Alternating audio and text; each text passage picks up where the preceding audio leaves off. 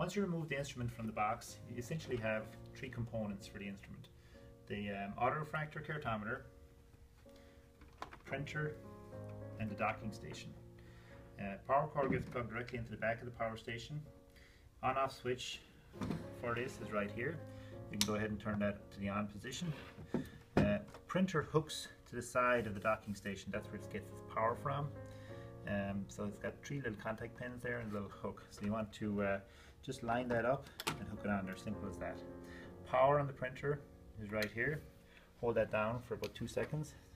Green LED comes on and power is on for the printer. Power is on for the docking station. Typically, the autorefractor, when it's not in use, can sit on the docking station. If it's no charge in the battery, these lights will come on and it'll charge the battery while it sits in there.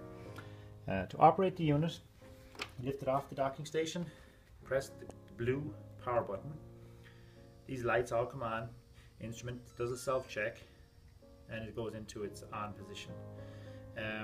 On the instrument itself, you have an articulating eyepiece here that allows you to be able to view the eyepiece for taller patients or sitting patients without having to crouch down or change your position. This headrest here, by pressing it, allows it to release. And that's going to contact the patient's forehead. We've got a canthus mark here for lining up with the eye, and we have a center line right here.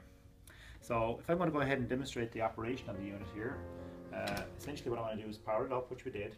I want to look through the eyepiece and I want to rotate the eyepiece in order to focus what I can see in there. So I'm just focusing now on the actual writing on the little monitor inside the unit.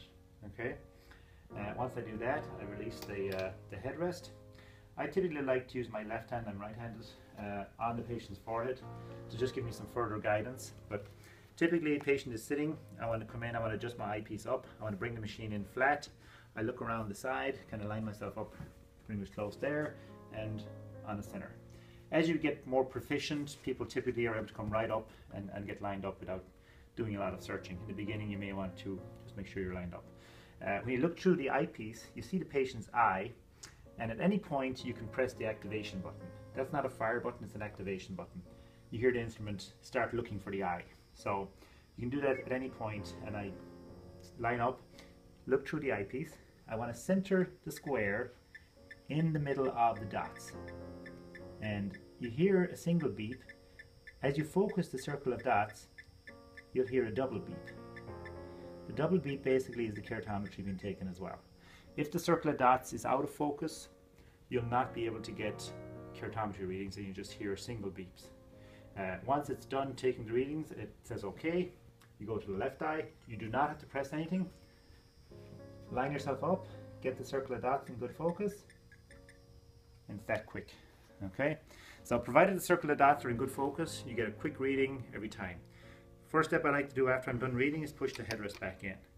Okay, return this to the home position, and now we're going to print the results. You can stand as far as 30 feet away from the printer, hold down the print button, sends the information to the printer, and you get your printout. You want to return the unit to the docking station, just like so. It automatically turns off. I did not actually turn off the machine, it turns off itself. Critical thing is do not return it to the docking station with the headrest out, because it won't sit on there. Make sure the headrest is back all the way. Typically there is a neck strap in here which will be installed on the instrument. You want to have that on your neck, or at least around your hand when you're using the instrument, so you don't drop it.